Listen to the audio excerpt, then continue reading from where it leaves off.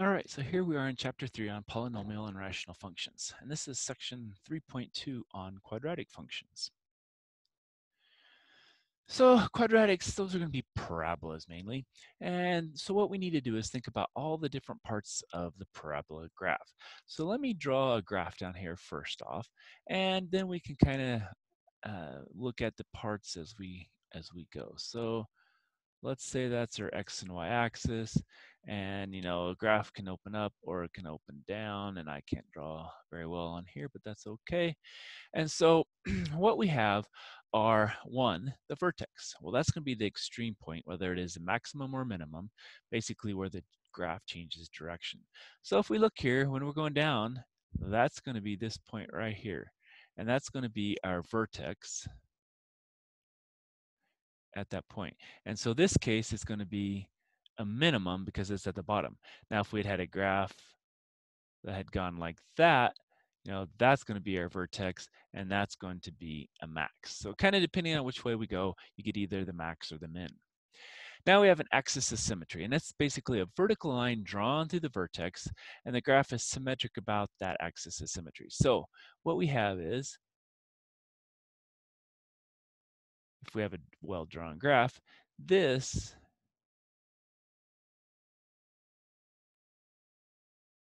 is going to be our axis of symmetry. So if we folded that part over here across this axis, it's going to be equal on both sides, basically. And then we have our x-intercepts, and those are going to be the point where the parabolas cross, or the parabola crosses the x-axis. Now, if they exist, they represent the zeros or the roots of the quadratic function of x, where basically y equals 0. So we've got two in this case. We got one here and one here. So if we kind of draw that over here, that's going to be our x-intercepts, okay? And then we have a y-intercept. That's the point where the graph crosses the y-axis, and this is the value of y where x equals 0. And so that's going to be that point right there, and that's going to be our y-intercept, okay? Now, it doesn't always have to have x-intercepts, because we could be, up here and go like this, or we could be down here and go like this, and then we never touch that x-axis. And so sometimes we don't actually have some of the intercepts possible, all right? So what is the general form of the quadratic function? Well, it's f of x equals ax squared plus bx plus c. Now, a, b, and c are all going to be real numbers. And now a cannot be 0, because if a was 0, then we're not going to have an x squared term, which means then it's not going to be a quadratic. Now, what else do we know? Well, a being greater than 0 means it's going to open up the vertex. So what happens is, if a is greater than 0, we're going to get something like this. So this is going to be a greater than 0, whereas a less than 0 is going to look like that. We're going to have some maximum. So that would be a max, that would be a min, depending on your a, okay? Now our axis of symmetry is defined by a negative b over 2a. So again, it's that line that cuts the parabola in half, okay? And it's just you need the b part and you need the a part, and you just take minus b divided by 2a, okay? Now, what else do we know? Well, quadratic formula can be used to solve for the intercepts or the zeros. So a lot of times we're going to come up with trinomials that cannot be factored easily. And so we're going to have to use our quadratic formula. So minus b plus or minus the square root of b squared minus 4ac all over 2a. Okay, and so that's just something we're going to have to use and remember. And so that'll be something we have to do there. So what are some other things from our standard form? Well, now if we put it into the vertex form of the quadratic function, then this is going to be the form. Now this is over here, the general form. Now the standard form is going to look more like this. And what happens is, we're going to have a times this quantity x minus h, the quantity squared, plus k. Now in this form here, it's really nice because we can get some items out of it. We can get the vertex, which is hk. Now h is b over negative 2a, or negative b over 2a, however you want to look at it. And so that was going to be that part. And what is that? That's equal to the axis of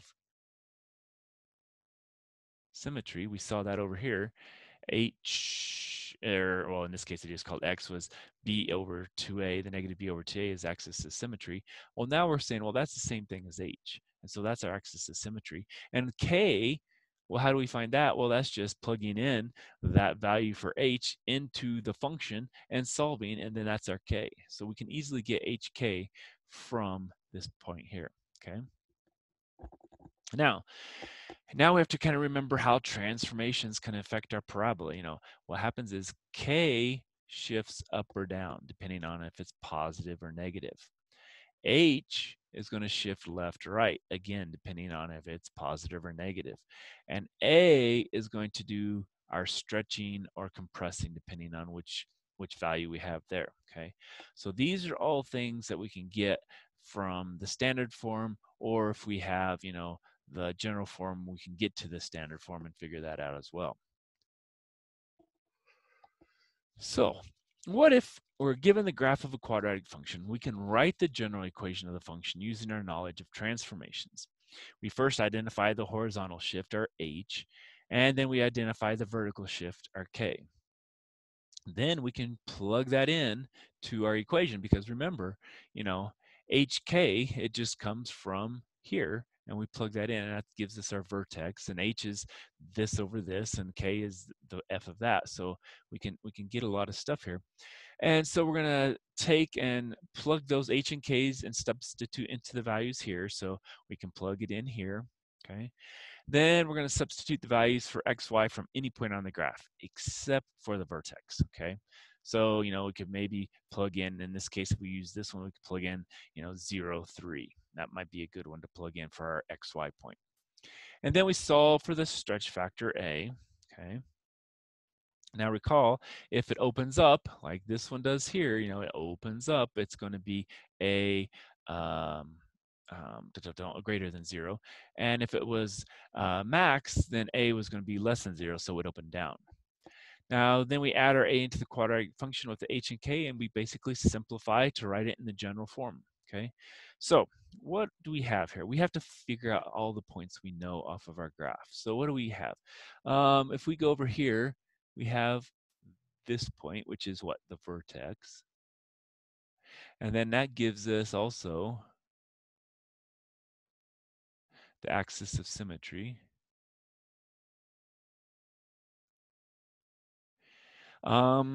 We can also pull off some other points here.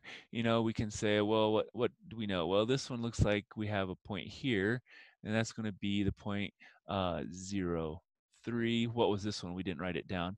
It was negative 1, 2. Okay. Anything else we want to do?